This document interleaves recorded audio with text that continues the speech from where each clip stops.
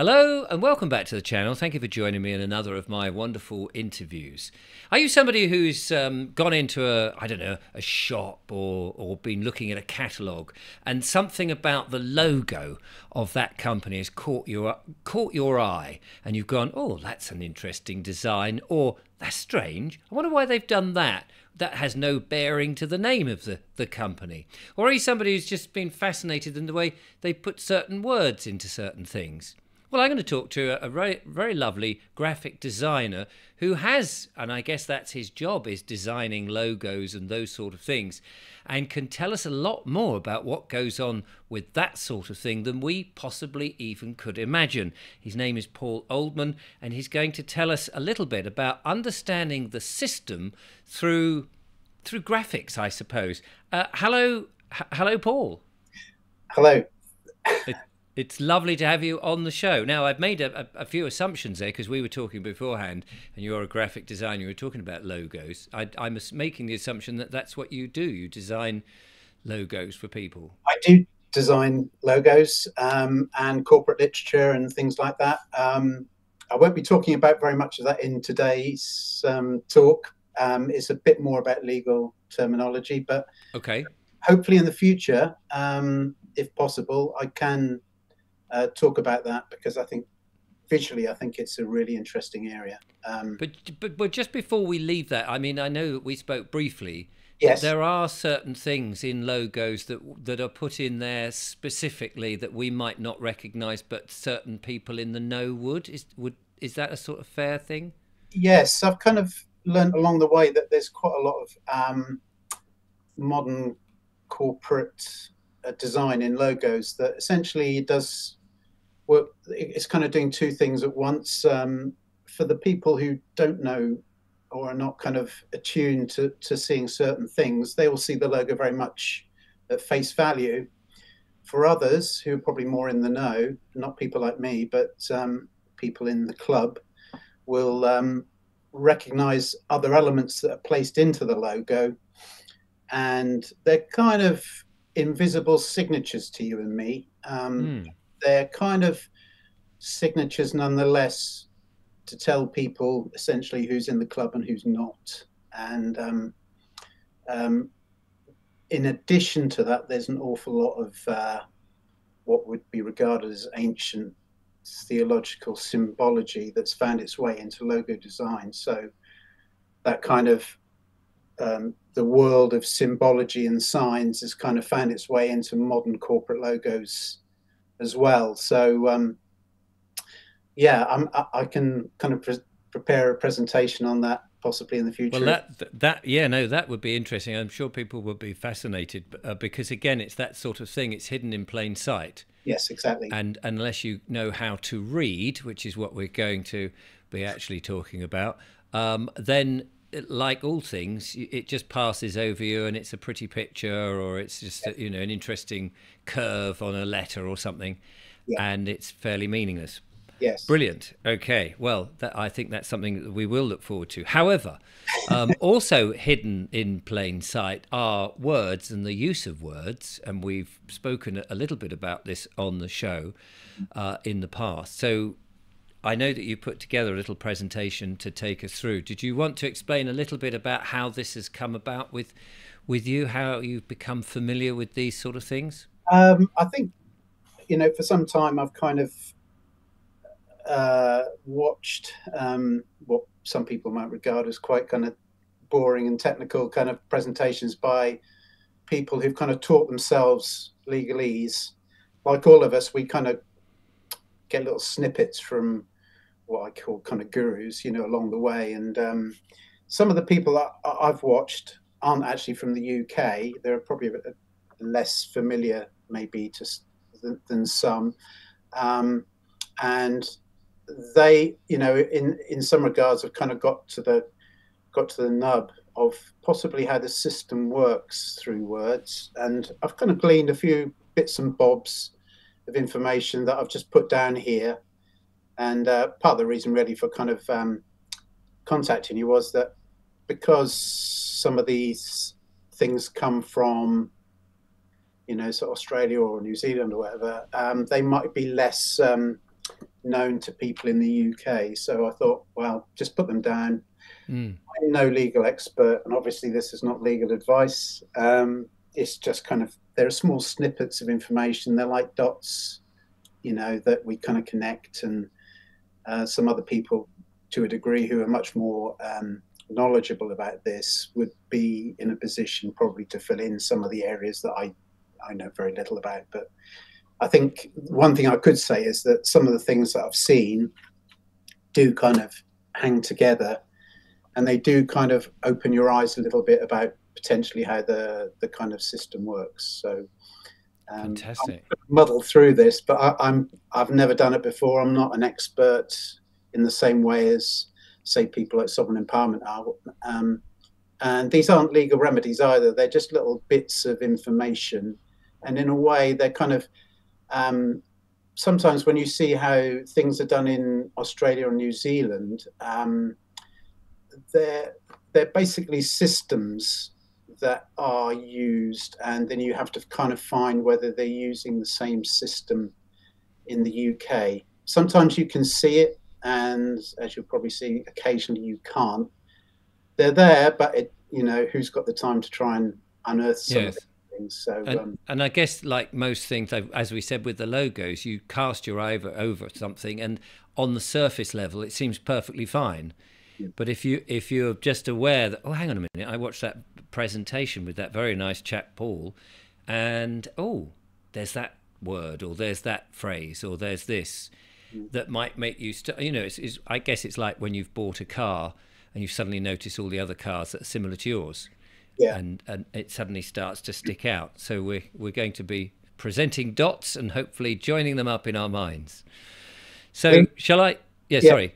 Please don't take it as legal advice, because No. some of it might be wrong. But as far as I can see, one or two things might be, especially in the kind of economic climate, useful to some people. Yes. Yeah. Brilliant. Well, I'll put the presentation up on the screen. Just bear with me as I do a couple of little shenanigans down here on the computer to get hold of it. There it is. And it starts with learning to read. Yeah, it sounds a bit of a strange thing to say, but I think the problem with words is that we've gone through the schooling system. We've been taught to read. We've been taught to read, and our minds are very kind of quick at kind of grabbing minimal amounts of information to kind of form words and then form meaning. So sometimes we kind of almost fall over ourselves when we read. We see through things, and our mind makes connections very quickly, even if we don't necessarily want them to. And it's almost impossible to stop sometimes. And I think some words that are used in the system kind of play on this. So Yes. there's one word in particular, I think, which is quite dangerous, because it really does work on our kind of, we all automatically kind of respond to it. Right. So, okay, so I mean, in terms of learning to read, I think it's kind of learning to unlearn what we already know and just be a bit more careful in how we read things. Yes. Absolutely, because we gloss over very easy. We're pattern-seeking people, aren't we? And we see things, and we make the assumption, oh yeah, that means that. Yes, and I think, like you say, with this kind of world of things being hidden in plain sight, they're there, but we kind of accept them on face value. So it's just about possibly being careful, and in a way, this is only a demonstration of what I've learned. I've got a few little dots along the way, as I said before, but it's by no means comprehensive, and hopefully it makes some kind of sense. So Fantastic. Should we go to the next slide? yes, move on. So I think kind of having listened to some of your programs recently about council tax, it kind of inspired me to go and read some actual government acts, which I think probably absolutely none of us do. They kind of affect our lives well, we're completely controlled by them, but we never read them, and we don't really know how they're put together. I don't really know how they're put together, but there are two or three things that are apparent. And when you start to read government acts online, and they're all there, it's apparent that there's a kind of dual parallel system going on. That we'll read it, and we will read those words which are kind of taken from common usage, words that we recognise. But they're amongst those statutes and acts. There are words that kind of look like common everyday words, but they're kind of masquerading in a way. They're really legal terms that have got specific meanings, and those specific meanings can be completely different to the everyday meaning of the word. So really, we as individuals, we should kind of be keeping an eye on what these things, these acts that are kind of put into statute, which are done on our behalf. And of course, we never do because we don't have the time. No. But I think maybe one or two of these words might be helpful. The problem is with government acts, these specific words or these kind of legal terms sometimes won't be pulled out typographically, so you won't recognize them as a specific term, i.e. they might not be in quote marks, they might not be in bold or italic or whatever. Sometimes they're found as a preamble to the act, but very often what they do to kind of put us off the scent is they'll hide those terms in other acts about other things, or they will sometimes put them in what are called interpretation acts, which don't come out very often, but essentially they're kind of dictionaries for acts that are then brought out later on that use these terms. Oh, right. Okay, so they're called interpretation acts, and they will probably list these legal words and give them a meaning, and which is essentially a kind of reference point for the legal terms they use thereafter. Because essentially, if you don't put a kind of dictionary with the words that you use, everyone will kind of come away and take a different meaning from it. So the actual putting down definitions for legal terms or words that are used in acts is really important, especially if they're the law. So essentially that's where that comes from. So if we just move on to the next slide.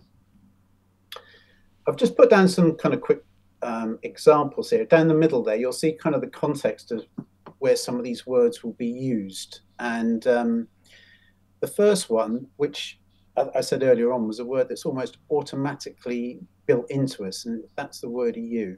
And I think, like all of us, well, some of us might get things like summons to court and debt collection letters and such like.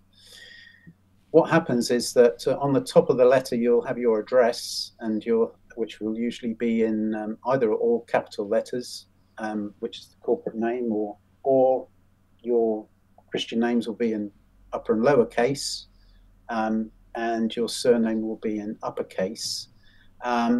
So that kind of address is at the top, and that will obviously appear in the window of the letter. But below, in the main body of the letter, your name won't appear anymore. They will just use the word you. So you are summoned, or you will get further information, or you will attend. And the thing about the word you is that if you imagine a room full of people, and then you go through the door into that room and you say, hey, you, do you think one person is going to turn around, or do you think lots of people are going to turn around?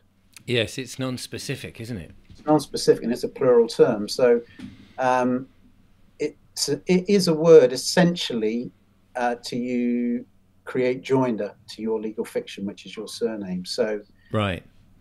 And like I said before, the word you is used in all these documents. Now it sounds a bit kind of obvious, but when I came across this, I got a parking ticket at a railway station 2 or 3 years ago, and it was incorrectly kind of issued. I won't go into that, but what I did do is I thought I will use this as a kind of little bit of a test with the collection agency, and based on the word you. So essentially they would say, you owe XYZ, you owe us £100 or £200 or whatever. And I basically wrote back and said, could you clarify who is you, because I am not you.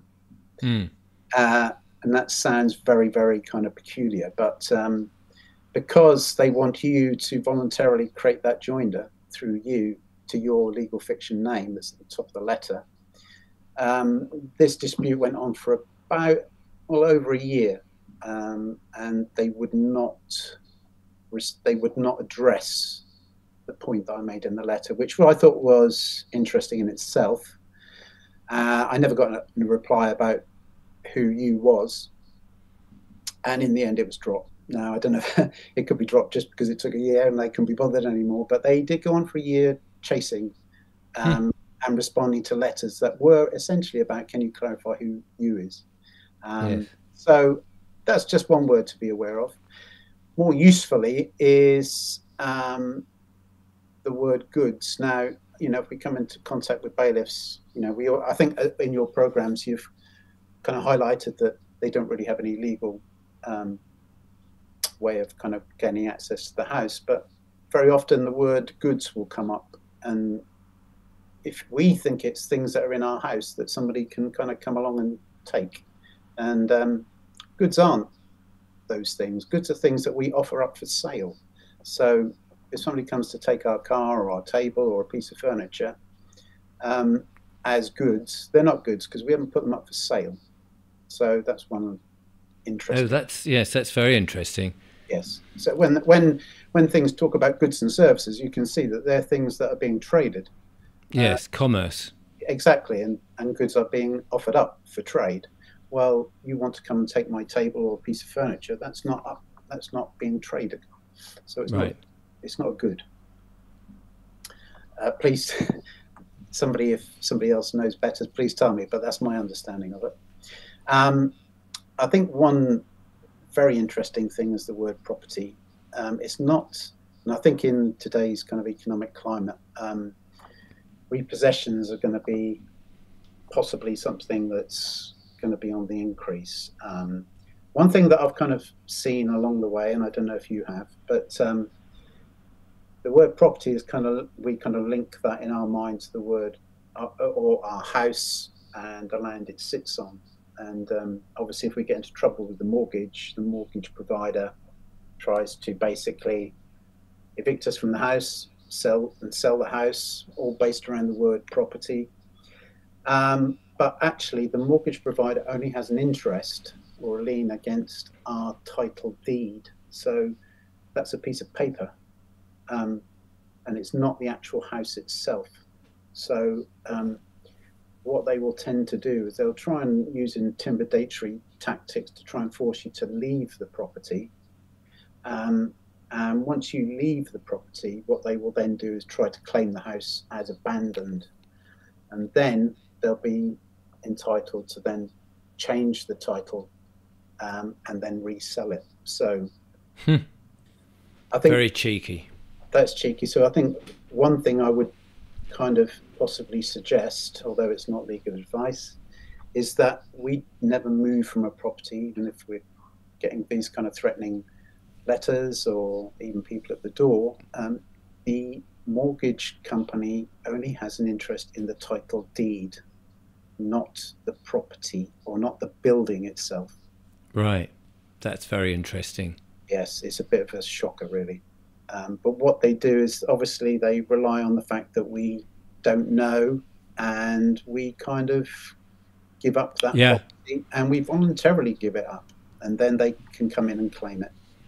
Somebody just to interrupt there. Somebody sent me a letter, an email this morning as we record this of what they were doing. I've just got to get this straight in my mind. People in houses, they're now deeming the house as not fit to live in, and so they're trying to evict people because the house is not fit for living, even though they bought it. It's their own house. And then, of course, they want to actually put in migrants into this house, which is a very strange situation. But presumably this is part of the repossessing, and if it's telling you've got to move out of your property, or they're claiming the property, they're not actually talking about the actual house. All I would say is never abandon the property. Right. Don't move out. I don't think, I might be wrong, but I don't think there's anything they can do if you don't move from the property. And ultimately, as you'll see from this slide, the mortgage is a legal arrangement by which a bank or other creditor lends money at interest in exchange for taking title of the debtor's property, with the condition that the conveyance of title becomes void upon payment of the debt. So the actual definition of mortgage tells you that they don't have an interest in the bricks and mortar, they just have an interest in the title deed. So, yes. Yeah, so, that's very interesting. So, please tell me, somebody, if I'm wrong, but that is basically the conclusion you can draw from that.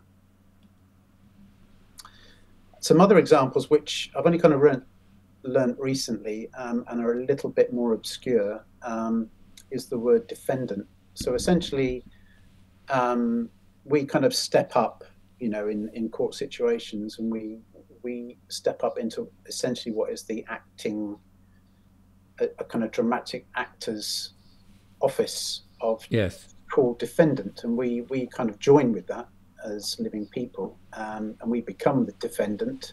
I mean, I've got a letter here where I am the defendant in a matter, so I can either decide to become that defendant or not.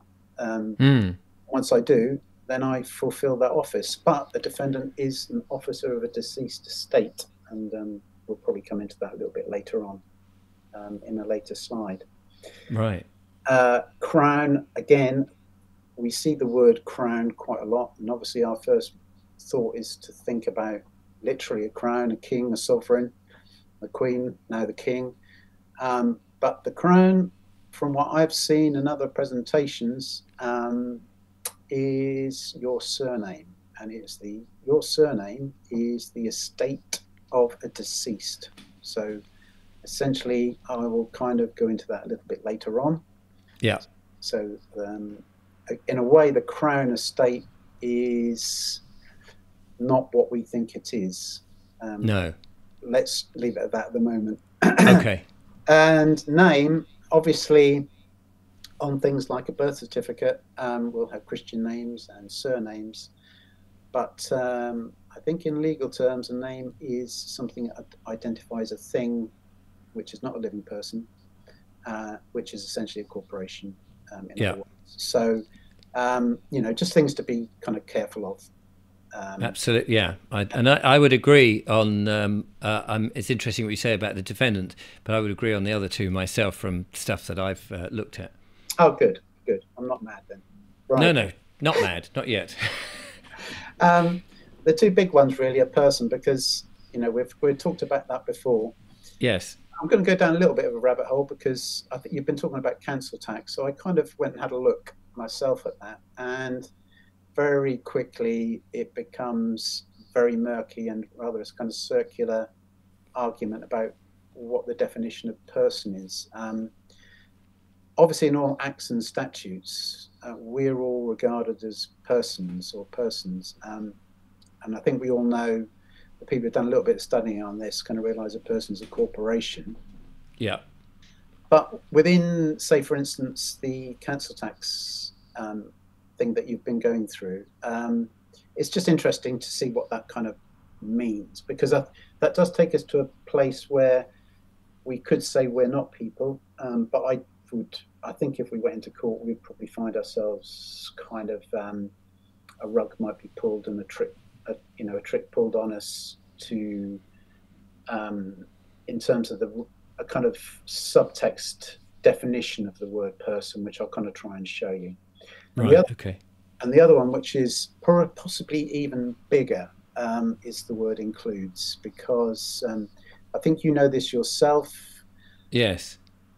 The word includes is used as a legal term in acts and statutes that are drawn up by government, but it doesn't mean what we think it means. And I think to a large extent, it's a word that I think we could probably say that it's a word used to deceive.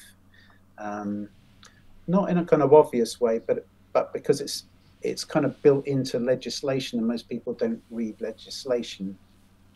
they're kind of deceiving, but they're not lying, if you know what I mean. It's a very Yes. subtle distinction. Okay. Right. Let's move on. So what I did was, you've been talking about the council tax, the Local Yeah. Finance Act of 1992, and everything is in there in terms of liability to pay is kind of written in terms of, well, who's liable to pay? Well, persons are liable to pay. I tried to simplify this down because there are kind of sub-terms like residents and, individual dwelling, but essentially they all come back to the word person. So I thought, right, okay, well, can I see what the word person means? So if we just go to the next slide. What I found was the Interpretation Act 1889. I think a lot of the, in the 1800s rather, a lot of the system was being set up and things were being changed. And I think if you kind of want to find the kind of origin of some of these systematic kind of devices, you can go back into Victorian times. If you're going back to the Interpretation Act, it's one of those acts, again, that I said there was a kind of dictionary where it sets out terms for the future. Right. So on the left-hand side, you'll see in point 19, meaning of a person in future acts. So it says, in this act and in every act that follows, that follows, blah, blah, blah, blah, blah, include any body of persons, corporate or unincorporate. So to our ears, that doesn't sound like a real man or woman, does it? Yeah, no, but does unincorporate mean? Unincorporate, I'll come on to that, but unincorporate really is you haven't formally You're implied, so you're an implied business or corporation rather than an officially recognised by, say, the government. You haven't registered as right. a company, so you might be a kind of society or a partnership. Right, but you're not a living man or woman. No. Yeah. Okay. Okay. So that was essentially set up as the definition for the word person in Victorian times, and that was updated in 1978. So if we go to the next slide, another interpret. You can see how often they come out. They probably have, there's a few per century, but yes, the 1978 Act essentially left that interpretation of person exactly the same, as you can see in the brackets. Right. So includes a body of persons, corporate or unincorporate. Okay. So our reading from that would be a person includes a corporation or something that's like an incorporation but not formally a corporation. Yeah. So not you and I then, as living men and women. Well, you're not a living woman. At least I don't think so. But you can never be sure.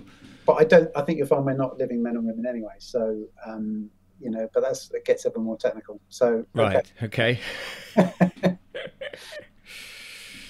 Right. So the kind of tricky thing here is not only are we dealing with these terms that mean other things. So you're kind of each word you're trying to find a definition for that word. These definitions have kind of rules that aren't defined, but they're kind of ongoing truisms, things what are called legal maxims, which are kind of things that are developed over time, which are kind of rules for how things are put together. That's not either self-evident rules, but through hundreds of thousands of years of law, or kind of truisms, essentially. So the word includes is a legal maxim, and that's included within this Latin term, inclusio unius est exclusio alterius. I don't speak Latin. You did it very well. Evidently, it means including one is excluding all others. Now, this is a really slippery word because it's used an awful lot in acts and statutes, and it's a way of essentially making us think, Joe Bloggs think one thing when they're really doing another. So let me just move on to the next slide. So that maxim, defined in the kind of the legal dictionaries, is when one or more things of a class are expressly mentioned others of the same class are excluded. I don't know if that sounds a bit kind of strange to you. Well, it does sound odd that some things are and some things aren't, and I'm sure you're going to define that. This doctrine decrees that the law expressly describes a particular situation to which it shall apply. So an irrefutable inference must be drawn that what is omitted or excluded was intended to be omitted or excluded. So that's Black's Law Dictionary. So essentially, when they use the word includes, it's quite a definite and deliberate Yes. device for what there comes after it. So you've got an example here. So I think the thing about it is that the example here, if I've used, is fruit includes apples. Now, I think our mind will think of the word includes there as a kind of it's a kind of an expansion of the idea. So fruit includes apples, but it also in our mind kind of includes all other classes of fruit like oranges, pears, apples, Yes. bananas. So I think that's our natural kind of But in an Oxford English dictionary way of prose, we would be going, yeah, that's all right, isn't it? Because fruit does include yeah, apples. it's But in the murky legalese world, it's obviously got a different connotation. it has, and I think that's the problem. The actual legal definition of it is a contraction rather than an expansion. So Interesting. Anything that comes after the word includes, that's all it includes. It doesn't Right. that might be in the head. Yeah. So if it had said something along the lines of, I don't know, a tree, no, hang on, I'm just trying to think now. Yeah, I see what you're saying. So it's only the thing afterwards and includes apples. It's effectively saying, forget the rest that you've just read. It's this last thing that's part of it. Yes. So basically, at the bottom, the legal reading of that fruit includes apples is fruit is only apples. It's nothing else because all other classes, as per the legal maxim, are excluded. So you can see how that almost flips what our reading of something is on its head. Right. So if you were to say something like the basket has oranges, bananas, and also all sorts of other fruit, including apples, effectively it means the basket's only got apples in it. That's right. Even though they've sort of mentioned these other elements of fruit. Yes, and you'll think in a way, so what? Yeah. But there's some examples later on which are And they, quite drastic in terms of what meaning it has. So if we kind of go back to the Interpretation Act, we've got the definition was person includes a body of persons, corporate or unincorporate. Now, not only we've got to kind of think about what the word includes mean, but also in the Interpretation Act, there's a section there where it says that words in the singular include the plural, and words in the plural include the singular. So you've kind of got almost a double negative going on there. And also, you're not quite sure whether the word include there is being used in its legal maxim sense or in its common usage sense. And I think because it doesn't say so. That's the problem. And I think because they know that the whole system is built on these couple of words, they deliberately leave things a little bit murky for the purposes of a judge later on possibly just making a decision for himself on the bench. Wrong. But if you want to try and interpret that, you'll say person is a body, corporate or unincorporate. yeah. The body of persons is plural, but it says include things in the plural include the singular, which means things in plural are or is the singular. So I have to reverse that meaning. You see what I mean? See how slippery? Yeah. No, I do get that. I hope we're not getting too technical, but No. I mean, I think this is an eye opener for a number of people. yeah. So okay, that's kind of where I got to because I'm, essentially that's a few hours of trying to get to a meaning of something which you think would be quite simple, but oh no. So if we just go to the next slide, I couldn't find in the statutes a definition of the body corporate or body unincorporate. Obviously, I haven't read every act that's ever been drafted, but You haven't? I haven't. In fact, I barely read the ones that I've actually looked at. So I think if anyone knows or could help, especially lawyers, it would be nice to Yes. know where this Get the full meaning of what that is. Yeah, because essentially they're given a definition that includes words, but then those words in themselves are kind of technical. So you have to go, well, what does those words mean? Yes. So anyway, if we move on to the next slide, I thought, well, okay, can we find a general definition for the terms? In the Oxford Dictionary of Law, I couldn't find the term body corporate, which was weird. But essentially, say an Oxford reference, it tells you what you think it is, which is essentially a corporation. Right.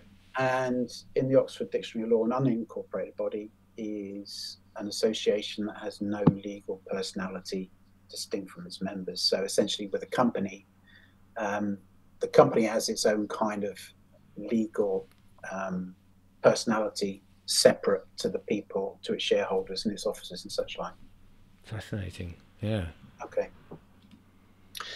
So if we go back to the council tax liability to pay, based on what it actually says, and in terms of the definition, the only persons liable to pay council tax are corporations and unincorporated associations, which you could leave it there, because essentially, the Interpretations Act tells you that these definitions exist. That's the meaning. That's the meaning, unless it's specified in the Act itself, which I couldn't see. Because sometimes what they do is they set out a definition, and then in an individual act, they'll say, well, just for the purposes of this act, this word means this. So it's a kind of localized definition just for that act. So does that mean real people? Well, we're not really real people, but okay, does it include us? I don't know. So let's hope not. This is not, like I said before, this is not a remedy, but we're just trying to find out really who they're talking to. So I thought, okay, let's try HMRC, because obviously we're in the realm of corporations, and in their tax manual, they explicitly say there's no definition of the word body corporate, which I find fairly unbelievable, really.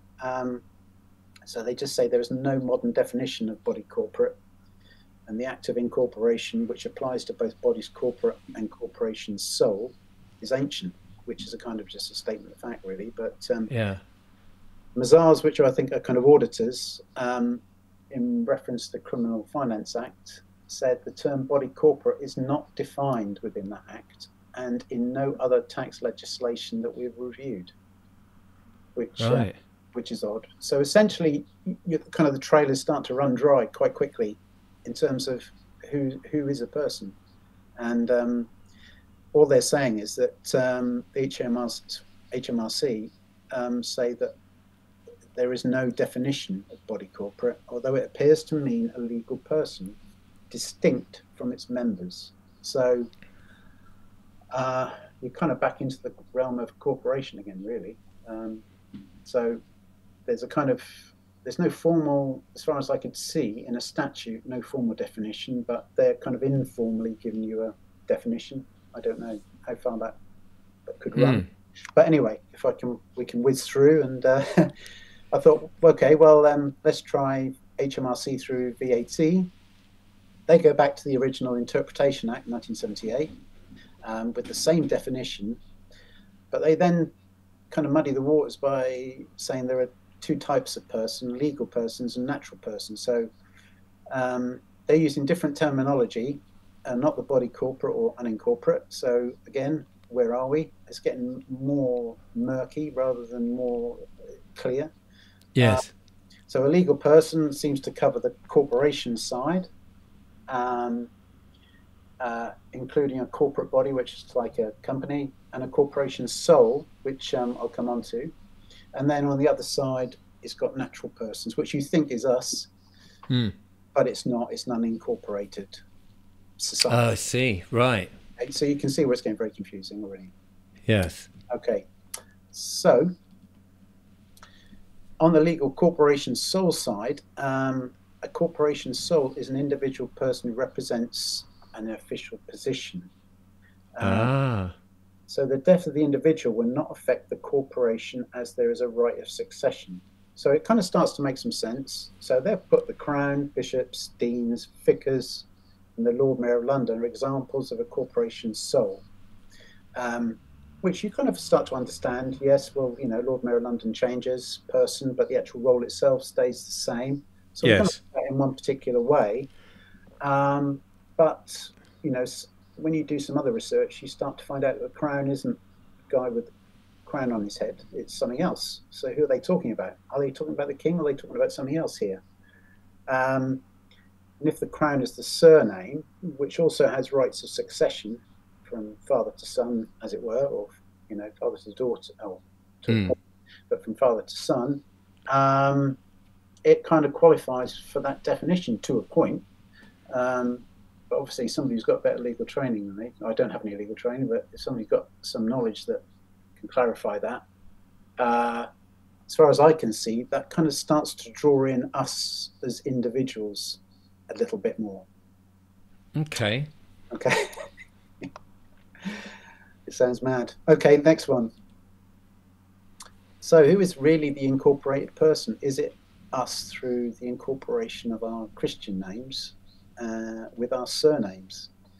So, if you look at your birth certificate, the birth certificate will show your Christian names or forenames or given names. I think sometimes they obviously change over time. But in a separate box, it will have in capital letters. And I think they've changed this recently, but certainly on mine and others of its period, the surname will always be in capital letters. And that's the father's name. So the conjunction of those two, some people have kind of said, well, you've got the Christian names, which is the son, you've got the surname, which is the father's name, which is the father. So the state birth certificate, which draws the two together, is the Holy Ghost, could be said. So essentially, it's a kind of fiction that appears on paper but isn't real. So right. And kind of travels around in a way that a spirit would. So the only reason I'm kind of mentioning that is because that kind of theological side of things is where it comes from, in terms of it's kind of copyrighted to the Vatican. So they're responsible for this system, essentially. So you can never kind of take some of the kind of theological elements out of it. Right. They're not at the fore. So, yeah, as you'll see, the Christian names are always in upper and lowercase. Yep.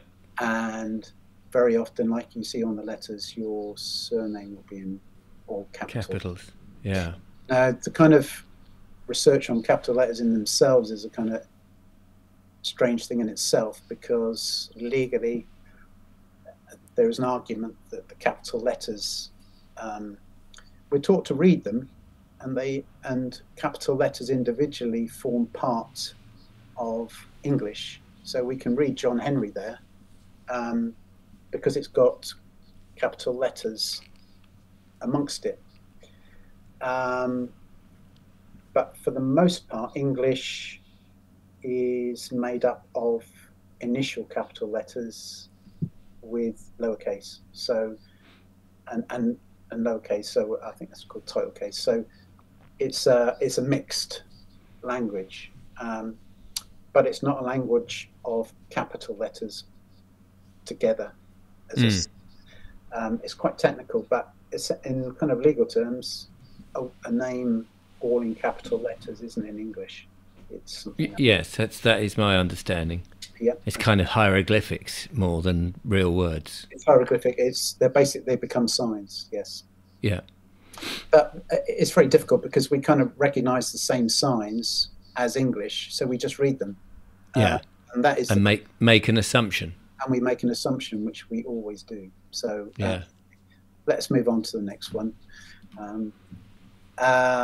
Okay, so as you can see, essentially with those two names, Create and Joinder, this is the kind of what I've seen is the system. It's a dual register system, so it's a bit like accounting, double entry bookkeeping, which is one side is the living and the other side is the dead.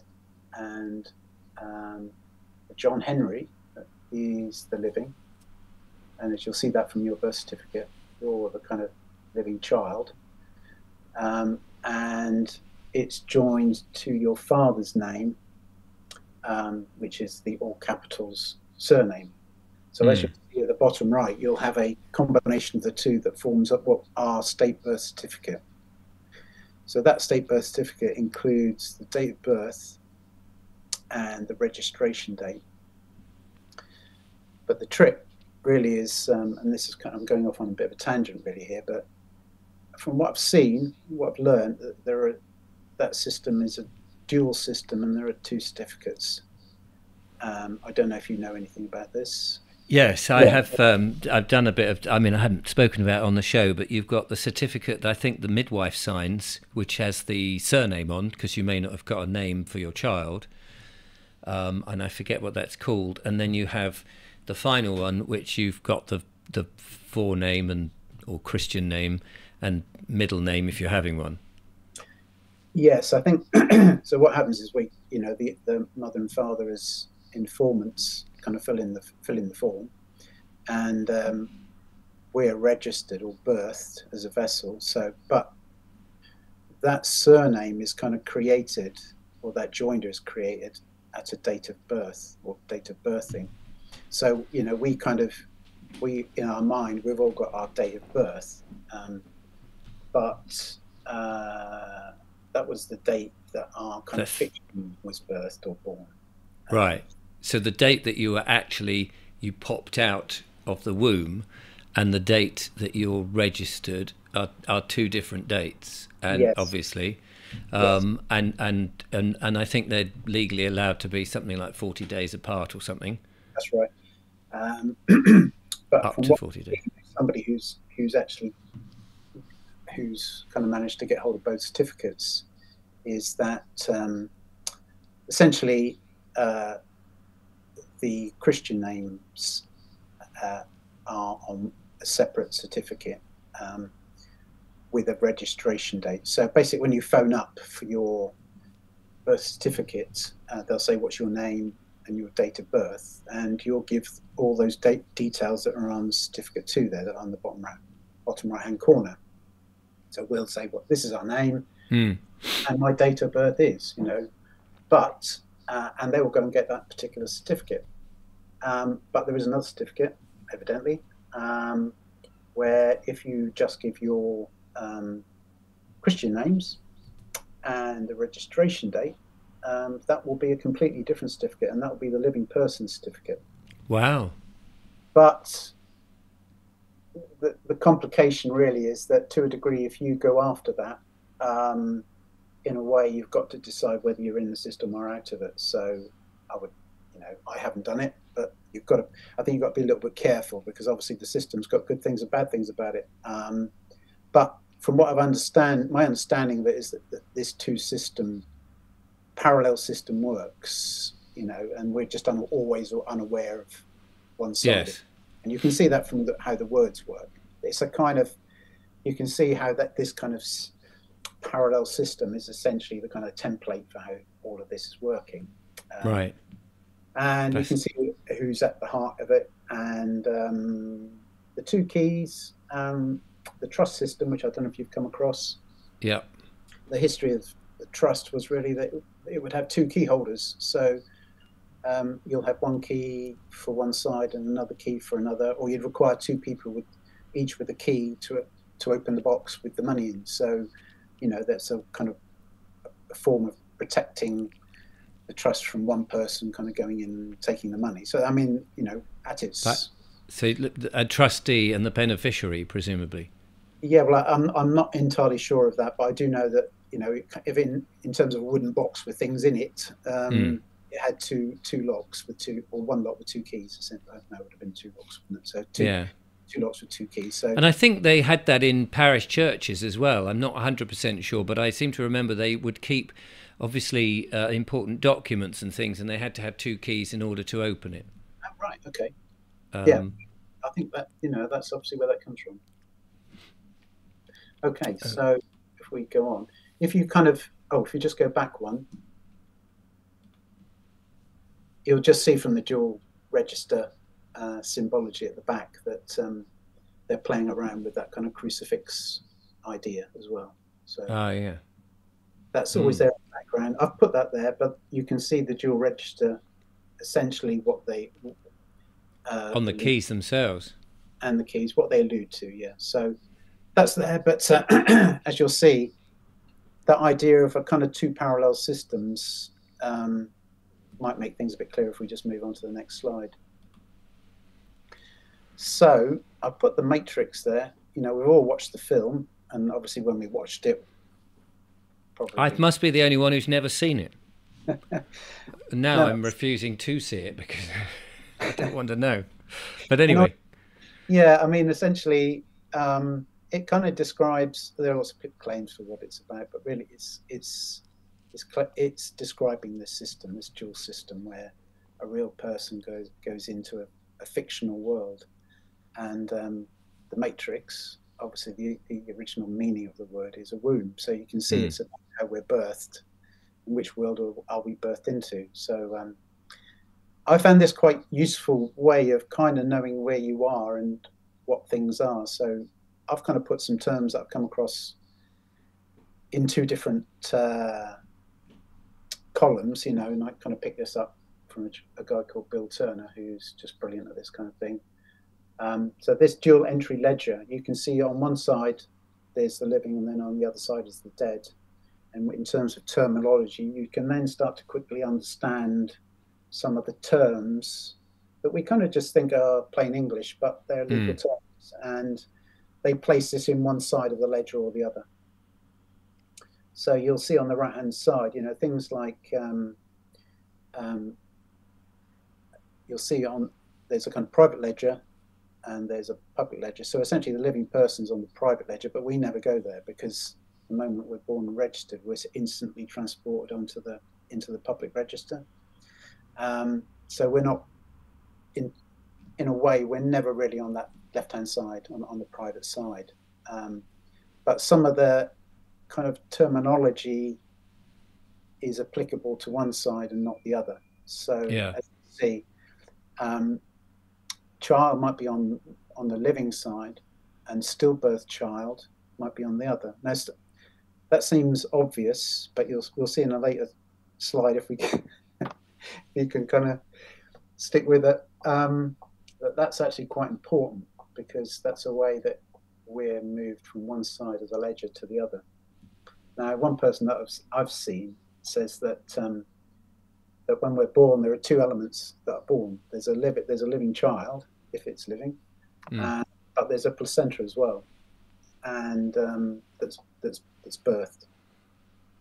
And what happens is that the placenta is pronounced dead on birth, and what we do is we join her to that dead thing thereafter. Right. So that dead thing is birthed and given a surname in capital letters and becomes a corporation with a birth certificate, and then we joined her to that. Oh, I see. That's very clever, yeah. Yes, whether that's true or not, I'm not entirely sure. But I know that some people would say that child, it should be in the public, and it would be boy or girl in the private. But you might be right, and welcome. I'm more than open to these things being revised.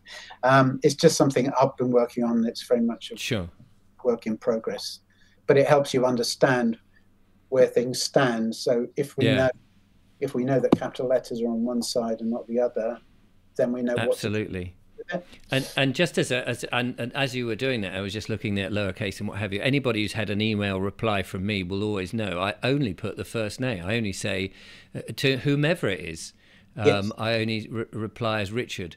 I don't actually put a capitalized or any surname. I have on of some occasions when I'm writing to, say, a corporate type body, with a link or something. But anybody who's emailed as a show viewer, I always reply as me, or what I feel me is. I mean, for the most part, it doesn't kind of change anything, but no, it just it's it just personal. yeah, it just kind of orientates you in that world and know what you're doing. I mean, I don't know what films you have watched, but on the left-hand side, you'll see that one side is Born and one side is No Identity. So, if you Born Identity. you think about the Born Identity, he's somebody who didn't know his name, Right. Interesting. and had to kind of basically go back and find out who he was. So that those little kind of little clues, as it were, are kind of they're little things that are kind of in the mainstream media to kind of, in a way, tell us, but we can't read them because we can't read. Now, I'm going to speed you up a little bit, only because we're coming up to the end of the hour, and I know usually only a lot an hour, but I do want to get to the end of this. But I'm going to just wind you off of it. But I don't want to miss anything. I've put a lot in, so I should have probably edited some of it. No, you carry on. Let's whip through it. Okay, so essentially, on the public side, government only deals. Its statutes only regulate businesses, not real people. So everyone on that public side is presumed, when they're born, to be doing business. So that essentially, when we go back to that council tax legislation, as a person, we're presumed to be in commerce. In commerce. So therefore, we come under that legislation. Okay, let's go on. I think in terms of the sister QV trust thing, we can possibly go into another day, but essentially, when we're born, we're kind of born dead. Yeah. So that's how we become a corporation, and because we're born dead or presumed dead at birth, and we don't claim ourselves, we have no will, so our estate is then probated and administered on our behalf. Essentially, so that's why that trust there is being administered, because we're presumed dead until we actually die. And our mum and dads could have done that if they knew, but they don't, because they've had the same bloody thing done to them. Exactly. Yeah. So next slide. So how did they make us dead? Well, we go back to the word includes again. The sneakies. No, I haven't found this in the UK legislation. It's just a time thing, really. I'm sure it's there somewhere, but it's not in the Interpretation Acts. So it's placed in another act, if you want to go through all the hundreds of acts there are. But as an example, in a Scottish Act, 1965, Registration of Births, Deaths and Marriages, in this act, birth includes a stillbirth. Look at that. And we know that includes means it is a stillbirth. It is a stillbirth. So that's how they make you dead. Gosh, look at that. Yes. So next one. In Australia, again, birth includes a stillbirth, and child includes or is a stillborn child. So for the purpose. Sorry, I was just going to say that reference I said about child might have been correct then, about the fact that it should have been in the other column, only because it now says their child is a stillborn child rather than living boy or girl. Yeah, I'm not quite sure what the real living term is. Yeah. But you can see how it's flipped by that word includes. Yeah, absolutely fascinating. On the next one, so under these acts, it means you can only register a stillbirth. A stillbirth. A child. That is a baby that's been born on a windowsill, ladies and gentlemen. So you're birthed into a legal death, essentially, and your birth certificate is really your death certificate. Good God. Yeah. It's a bit depressing. That is. Next one. So includes is the word that makes you dead, and it's also been used to move countries. So has it? We'll quickly move this on. So for all acts, where is Australia? So Australia means the Commonwealth of Australia when used in a geographical sense, and it includes Norfolk Island. So that's where it really is then. So yes, if you go on to at the bottom, the 1975 Act, which I think was an update of the one above it, it solely includes Norfolk Island. So if you go on to the next slide, you can see where Norfolk Island is. So, Wow. so essentially, I think it was Cook discovered it, and it was claimed under terra nullius, which is, it was uninhabited, so they claimed it. And then in 1973, all the Australian nationals were changed to citizens, and they were moved onto. You see the orange kind of shelf around. They were, in terms of administration, moved into that area and off the land, and that area, the EEZ, the Exclusive Economic Zone, was then administered and managed from Norfolk Island. So, which is probably is Australia, but in capital letters. So it's a corporation. So the real Australia itself, The landmass. the landmass and its kind of real government are kind of temporarily abandoned, and everything now is corporately administered from Norfolk Island. Good heavens. Yeah. So you can see how important the word includes is. Yes. Wow. Absolutely. Or was that it? I can't remember now. Oh, there was one. So the purposes of the IRS. Now, I read a very interesting book by a guy called Peter Hendrickson, who basically took on the IRS, and the whole case centered around the word includes. So, wow. Again, and that went to the Supreme Court, and they fudged it. They just basically they just made it up on the spot, essentially, and disagreed with them. But really, in terms of legislation, it goes to the very heart of who was liable to pay income tax. And in the United States, income tax was originally only set up to be paid for by employees of the government. It included only employees of the government. And then what happened is that they've kind of fudged it and tried to pretend that everyone else is liable for it as well. But in terms of the US Revenue Code, and I think this is the last slide. There's one more after this. All right. The United States, in a geographical sense, includes the Commonwealth of Puerto Rico, the Virgin Islands, Guam, and American Samoa. So the United States, for tax purposes, or URS, isn't the United States. So it does, which I think the money goes to Puerto Rico. This one I found recently, which is very peculiar, and I can't really find out the purpose of the act. It was an order that was issued by the Queen from Buckingham Palace, and it's related to a social security arrangement with the United States and the United Kingdom.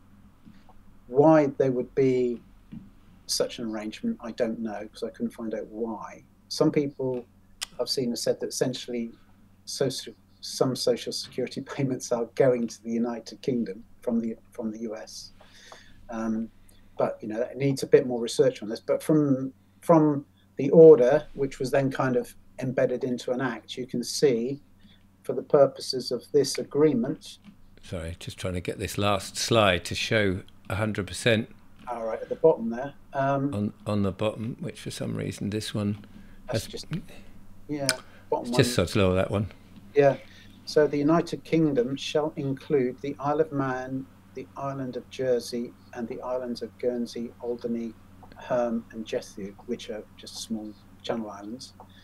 So what it's saying basically is that whatever's happening with this USA Social Security money or arrangement is not going through the United Kingdom, as we understand it. It's going through those islands, which are all crown dependencies. Wow. So you can only kind of guess as to what is happening there. So that is fascinating. Yeah. So I don't know. You can kind of, obviously, you can see the power of the meaning of a word, really. Absolutely, and you've shown us some really interesting and fascinating things, and the word includes, which I mean, you know, people can just now look at any of the legalese paperwork that comes and see what it really means, and of course the word person and the word you, which I think was fascinating, Yeah, as well as all. Well, the whole thing was every day is a learning on this show. I can tell you. I think they're kind of academic to a point, but I think the thing that is of value is, you know, whether you regard things as goods and whether you let somebody take your house away. So, you know, in practical That's, terms, just look yeah. more, you know, for your viewers, if you're in trouble, just look at what the bank has really got an interest in. Unfortunately, the time has sort of whizzed by, but it'd be interesting to look at the logos in another one if you're up for putting another presentation together, Paul. Yes, I will. I think it would be a lot more kind of visually interesting. I mean, this one's Yeah, quite, no, but no, that was interesting. That was fascinating, and I mean, some people will have known aspects of it. Other people will be new to the whole lot, and some people will be new to, you know, to various bits of it. So no, don't. That was really interesting and very useful, and it gives us all a whole new perspective on things. So really enjoyed that. Thank you so much for coming on and putting the presentation together. That was really good. Very much appreciate it. thank you, So Richard. that's my pleasure. I'll be back with more monologues and more wonderful interviews, and hopefully we'll get Paul to come back and do something on logos, which will be interesting. Another insight: what do they put in them that makes us we can be more aware as we wander down the street or get these leaflets and things through the post, and we can be a bit more cautious about who we deal with and how we deal with them, depending on the words. But in the meantime, for now, from Paul and I, thanks so much for watching. Goodbye.